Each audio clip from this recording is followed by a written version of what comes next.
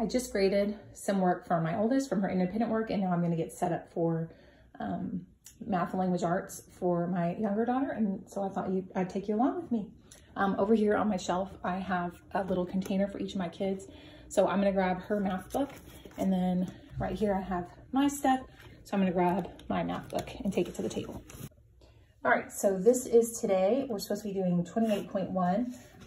I have these little tabs here. I love having these tabs, but it's on the lesson from yesterday. So we're gonna go to the right lesson. And here it is. All right away, I can see that I need base 10 blocks. Now, I have all of my math supplies. Oh, don't judge the messy cart.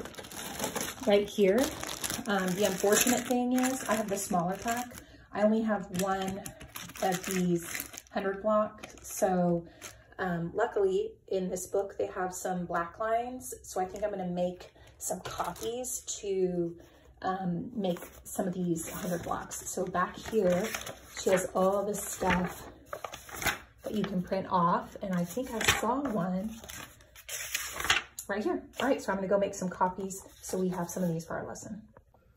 Okay, so I got these printed out, so that's ready to go. And then I'll keep these out because we'll need those as well.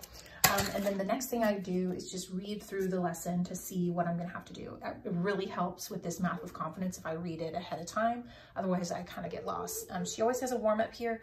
I don't always do it. I really just do it based on what I think my daughter needs. So reading through this, I might quiz her on the size of these shapes, but I might skip the other two today. And then I've got this one here where we're gonna start looking at these numbers and using the blocks. And so in a second, I'm gonna make a little table to compare that here on our table. And then we have a game to play with a deck of cards. And she always tells you, you need a deck of cards, tens, and face cards removed. So I'm gonna get that ready right now. My cards are in this little math bucket here too.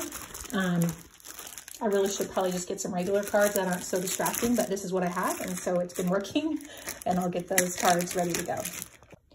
Okay, so these are ready. It only takes, 30 seconds to pull that out, but that 30 seconds is gold when you're trying to get through a lesson, so I always like to do it ahead of time. The other thing I always have ready for us is, this is just a dry erase pocket. We use it as a board. I have a marker ready, and some type of eraser that we can use if we need this. So I have this ready as well. All right, so I'm gonna set up the chart on the table and then we'll do the next step. Okay, so I just write directly on this table. This is not a dry erase table, but it comes off. My kids end up using it a lot too. And what I need to do is get like a magic eraser and really clean it well. But it does have some residue on it, but this is really nice because I can make it as big as I want. So that chart is ready for the lesson. The last thing I'm gonna do is look at the workbook page and just kind of see what it is. And then I wanna glance at the review side to see how much of the review I think we can accomplish as well. When we start the lesson, I'll set a timer for 20 minutes. My goal will be to finish this page, and then we'll pick and choose from the back page as we can in the time that I give her. Okay, I hope that was helpful, especially if you are thinking about Math with Confidence, using it in the future. There's definitely some prep involved, but once I got the curriculum and got used to it, it became a lot quicker and a lot more easy to do. This kind of teacher intensive, must follow the rules is not really my style. I kind of like to do my own thing with curriculum. However, with my daughter, this has been a really good fit for her. She likes the hands-on, she likes the games, and it's really helped her in her math. So even though it's not exactly my style of teaching, it's been better for her, and I love that I can be flexible and really give her everything that she needs to be successful. So hope that helped.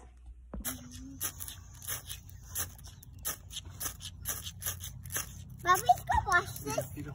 Oh. Don't blow, don't blow. You did it.